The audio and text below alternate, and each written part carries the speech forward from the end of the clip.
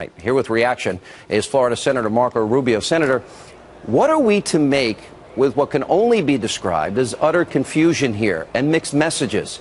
You know, we got one part of the administration saying one thing one day, another thing another day, the president one thing one day, another thing another day. You know, what's going on here? Well, first let me explain why it's happening, and then I'll tell you what its impact is. The reason why it's happening is because this president ran by basically bragging that he was going to get us out of every conflict on the planet. He was going to disengage us from the Middle East. This is not uncommon among isolationists like himself, people who believe that American engagement is actually the reason why these problems exist. He, in essence, believes it's America's fault in many instances that we have these enemies.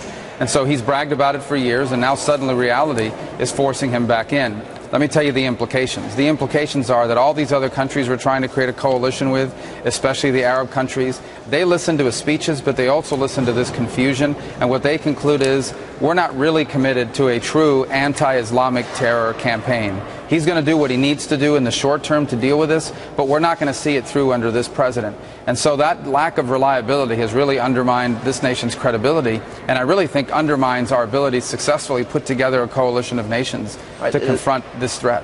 All right. On top of all of this, now the administration said that there's going to be no boots on the ground. And then listen to General Dempsey and what he said, no shock and awe. And I want to ask you if it's possible to win a war, which is, I guess, what some of them are saying, with this policy. Listen to this. We will be prepared to strike ISIL targets in Syria that degrade ISIL's capabilities. This won't look like a shock and awe campaign because that's simply not how ISIL is organized, but it will be a persistent and sustainable campaign. Is it possible? I mean, the president stood by and watched city after city that Americans shed their blood and died for be taken over by ISIS. Can you win a war with no boots on the ground, no shock and awe? Is that possible? No, and then, you know, the generals know that. They're trying to balance between what they know to be right militarily and what the mandates are politically. Here's the challenge, though. They're going to have to be confronted because ISIL isn't just a terrorist group. It's also an insurgency. So they control territory. They operate on the ground. They take control of villages and try to impose Sharia law. They're going to have to be defeated by ground troops. Now, ideally, in a perfect world, they would be local ground troops. They would be Sunnis taking back their villages. They would be Iraqi armed elements. There would be Syrian rebels who are moderate and equipped. That's the ideal outcome. We have to be prepared, however, for the reality that that may not come together in time, that they will have to be confronted. And at that point, the choice we have is the following. If it doesn't work out with these local troops, does ISIL get to stay? Do they continue to be able to operate, or do we truly do what's necessary to defeat them? And this president clearly is looking forward to leaving it to his successor to figure all of that out because, as he has said repeatedly, Americans are not going to do anything beyond these airstrikes. I think that's he's not being honest with the American people when he talks about it that way. We had Senator McCain on last night. He took issue with a report in the Hill and from a humanitarian group on the ground that, in fact, the rebels in Syria have now reached a peace agreement with ISIS. Does that then put in jeopardy any idea of maybe supporting the rebels there with some type of munitions, or should we only offer that to the Kurds? What should we do?